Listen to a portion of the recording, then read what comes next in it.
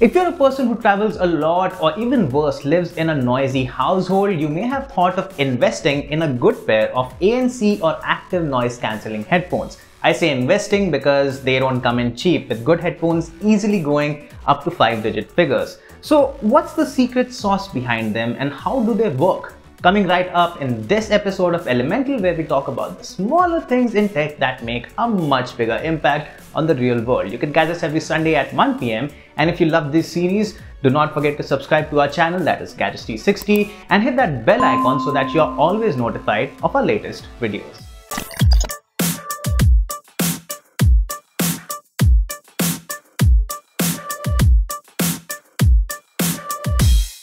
Let's take a trip down to 1978 when Amar Bose, an American electrical engineer, took a flight from Boston to Zurich and realized that the drone of the jet engine was really annoying. So Bose set out to fix this problem by inventing noise cancelling headphones. It took him a decade and millions of dollars to come up with the first commercially available noise cancelling headphones that were actually meant for pilots. Over the years, he refined this tech and made his company Bose synonymous with noise cancellation. Cool, so how does it work? With the help of some physics.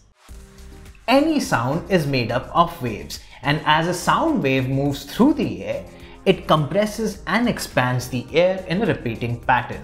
You can visualize this as a wave.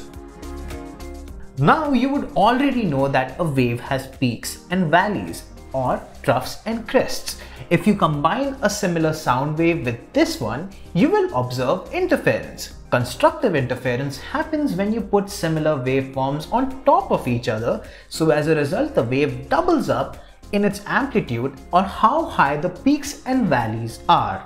Interestingly, if you add a wave that has peaks and valleys in the opposite fashion to that of the original wave, you will come across destructive interference.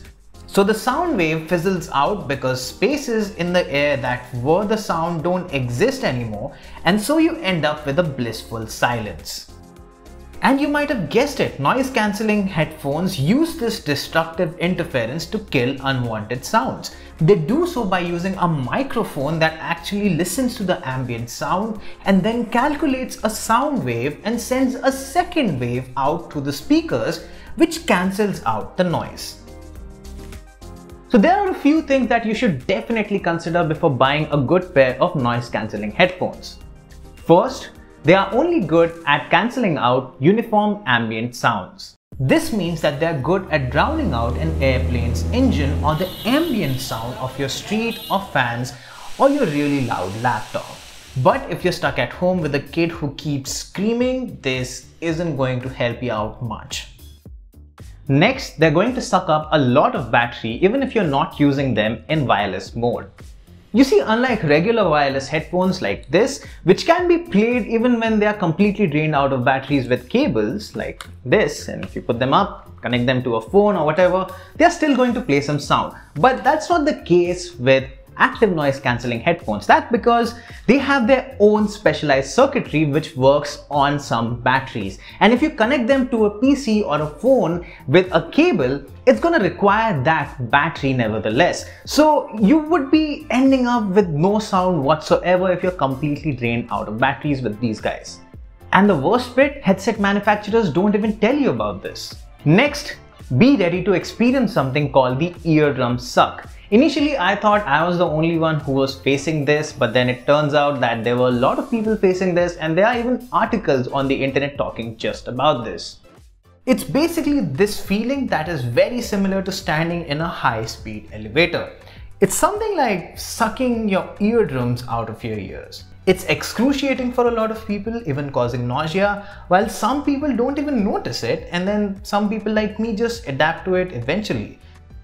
It happens not because there's a change of pressure, but because your brain cannot process all of that sudden cancelling of noise. That's why it's called psychosomatic. Since ANC headphones use mics, they can also have an ambient mode or a hear-through mode that lets you hear your surroundings.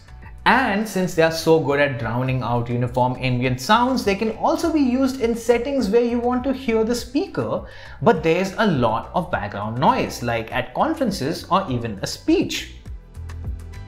and it works like magic. Seriously. Now, if you watch this video for so long, you must also be looking for some noise cancelling headphones on the market. If you're willing to shell out some money, our top picks are the Sony WH-1000XM4 and Bose noise cancelling headphones 700. If you prefer truly wireless earphones, you can look at Apple AirPods Pro. If you want more recommendations, you can definitely check out our guides page or also go to the audio reviews section as well. And that brings us to the end of this episode of Elemental. If you learned something new, do not forget to like this video and share it with your friends. And also, new Elemental videos come out every Sunday at 1 PM, so do not forget to subscribe to our channel. And for all things tech, log on to gadgets360.com.